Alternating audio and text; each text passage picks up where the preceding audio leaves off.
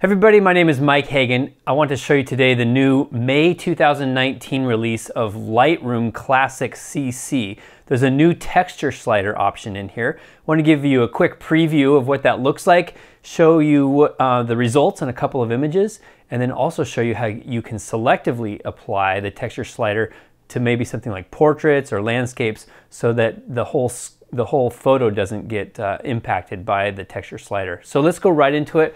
Let me show you where it is and how to use it. So the first thing here is once you've updated to the new Lightroom Classic CC, in fact, let me just open this up here and show you. This is build 2019 May 6th, and then there's some other code, 1635. So again, this is the May 2019 build, or the May 2019 version of Lightroom Classic.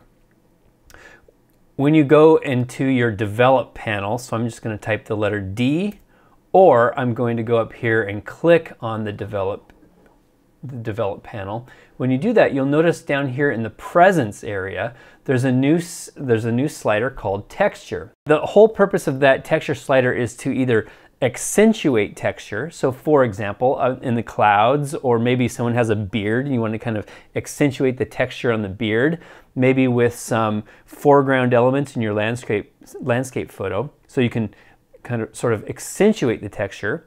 And then the other direction with the texture slider, it basically helps reduce texture, or I'll say increase smoothness. So it works great on skin. It works great on portraits to kind of selectively apply it to those areas. Another point I want to make here is that it's used to impact texture on medium-sized details in the photo. So not the really fine, minute, tiny stuff, and not the big, kind of larger sized things in your photo, the medium sized things in your photo. And I know that's a little bit squishy, a little bit ambiguous, but I think you'll see what it means here once we get to a photo. So Adobe says that it's good for adjusting things like skin, tree bark, hair.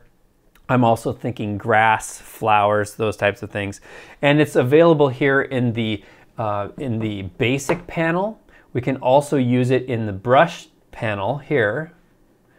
I'm sorry, the brush tool. We can also use it here in the graduated filter tool. So, oh, and I think also it works in the radial tool. I don't use the radial tool very much. I mostly use the selective brush tool and the gradient tool. Let me show you how I use it. I'm going to go here to the library panel, find something in there with clouds. So we'll go here. I took this photo, oh, I don't know, maybe a year ago. This was at the University of Tennessee. So I'm going to go to the develop panel, and I'll zoom in nice and close here in the sky so we can watch what happens. I'm going to go ahead and move the texture slider up to the right. And as I do that, you'll see a lot of texture grittiness maybe appearing there in the clouds. If I move it back to 0, you see that's back to the normal state. Move it to the right and there's the texture. So here we are adding texture to the scene.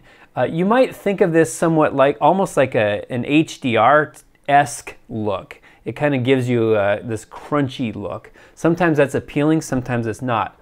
Keep in mind that when you are adjusting it here in what I'll call, or not what I'll call, but what is the basic panel, it's global, meaning it's applying to everything. And if I zoom out, I'm going to zoom back out again, and I move that texture slider, you'll see everything, the grass in the foreground, the concrete, the building, everything gets more texture. Let's look at it on the other side. I'll move it now to the left, which is going to reduce texture. Or another way to think of it is increase smoothness. Move it here to the left, and you'll see now it almost looks like a painting. Everything is kind of blurry, almost like a watercolor or something like that. So that's what it looks like on a photo here with a lot of texture in it. Let's look at another image. This was the Garden of the Gods. This is in Colorado. And if I increase the texture slider here, you'll see, especially in these trees here in the foreground, I'll move that left and right, you'll see it applies a lot of texture to those trees. So it can be a useful tool for adding to the sharpness of the image, basically making the image look sharper overall. Now I want to make a point here. Texture is in the presence panel, and the presence panel is to sort of help your photo have a little bit more gravitas, a little more, well, presence. And there are other sliders here like clarity and like dehaze. Watch what happens when I move the dehaze slider. You'll see that works primarily on the clouds.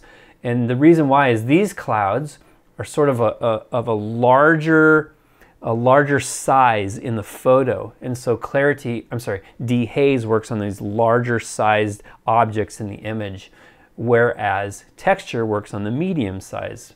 Let's go look at a portrait. We'll go to a person here. So here I'm going to actually zoom in to 50% or 1 to 2. There we go. And now let's move that texture slider up. I'll zero these both out. I'm going to move the texture slider up, and you'll see what it does to his skin. See, it brings out all kinds of details on the skin, and that's not necessarily something that you want as either as the person receiving the photo or as a professional photographer. You don't always want the skin to have a ton of texture. So again, this is a global tool. It's a global adjustment, and it's adjusting everything, including his shirt. Watch what happens when we go down here to his shirt. I move the texture slider up, and that's okay for the shirt, but it's not okay for the skin. Let's go the other direction. Let's go left with the texture slider, and you'll see it really smooths the skin, which can look okay, can look pretty good, especially on women. But at the same time, it smooths out the details in the shirt, and maybe I don't want that. So I want to show you now how we can apply this texture tool locally. So I'm going to zero it out here. I'm now going to go up here to my local brush. It's called the adjustment brush. You can also type the letter K, and that's the keyboard shortcut. Now I'm going to zero everything out. I'm going to zero it out by double clicking the effect name or the effect word here in the upper left of my brush tool.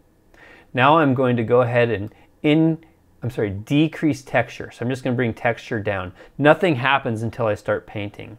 So I'm going to change the brush size by typing my bracket key on my keyboard, left or right.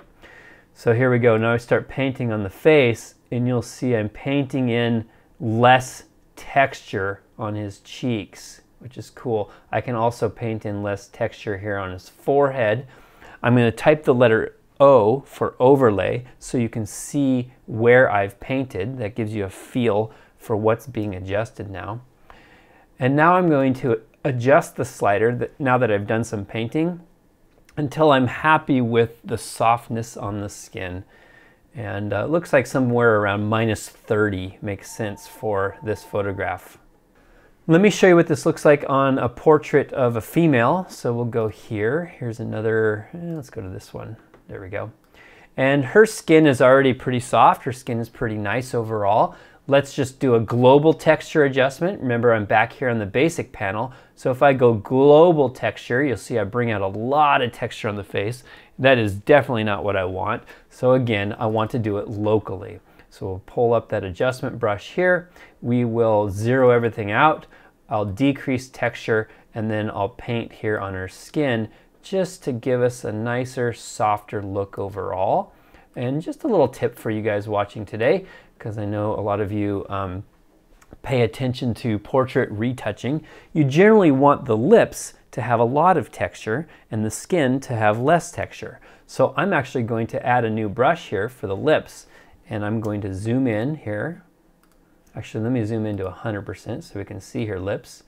And now this new brush, I'm actually going to add some texture to her lips. There we go.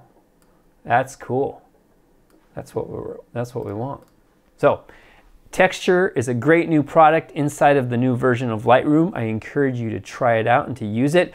My general recommendation is that rather than doing a global texture, you do it locally, and you do it locally with that adjustment brush, or you get to that adjustment brush inside the develop pane. It's in the upper right hand corner here, or you can type the letter K and that will open the adjustment brush. So there you have it, the new texture command in Lightroom. Thanks for watching. I encourage you to subscribe to our YouTube channel. If you like what you saw here today, give it a thumbs up. And then also, if you want to be notified when we have new videos just about every single week, go ahead and click the bell button down below to be notified whenever the new stuff comes out. Have a great day. Bye.